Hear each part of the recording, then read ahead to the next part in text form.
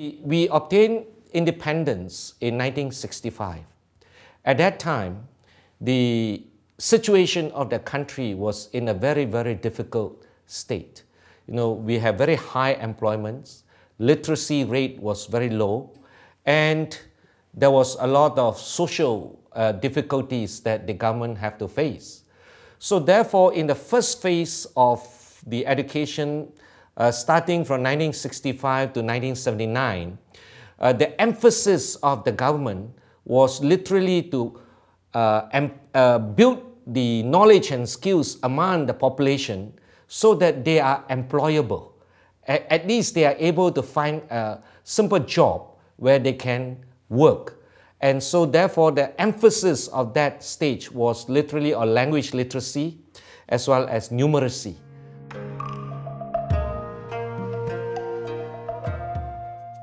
In the late 70s into the 80s, there was a tremendous what you call spurt of economic progress. With many of the multinationals coming to set base in Singapore in the area of manufacturing, in the area of other production. So as an outcome, these MNCs will require manpower to support those activities.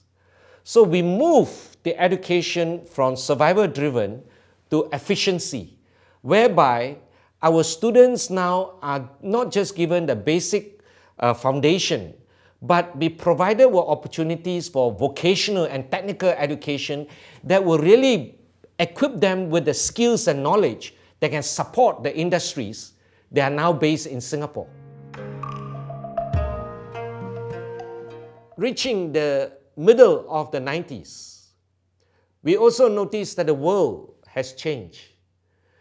The world has moved from an industrial-based economy to a knowledge-based economy. Now, in a knowledge-based economy, there is a need of a different type of attributes that we want to see in our students.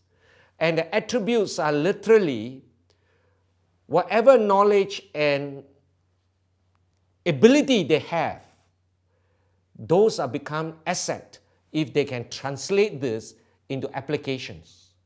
So therefore, beginning in 1997, we moved from efficiency-driven education to ability-driven education. Now, in the ability-driven education, the ability of every child, there may be difference in terms of abilities of different child, but every child, we want to unleash the ability. So we have changed the mode of our curriculum as well as the way we teach the children so that they can then, express their ability.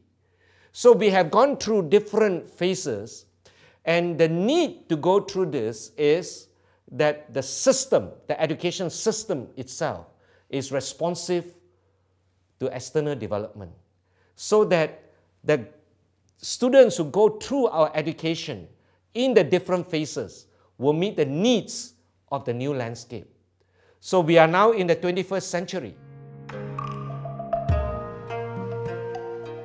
The challenges of the 21st century are literally the uncertainties and how the landscape is going to evolve. A very simple example is if your child enters the school today, he or she will graduate in 20 years' time. Now, what will be the landscape in 20 years' time is up to anybody's guess. Because if you compare today back to the mid-1990s, the many jobs that are in today's landscape were not found in 1990s. So what kind of new jobs that will be created in, say, 20 years' time is difficult to forecast. So the challenge now is how do we educate our children and prepare them with the necessary foundation that will enable them to cope with new landscapes. So thus, in Singapore, we identify 4 attributes of students which we think will enable them to focus well in this landscape of change.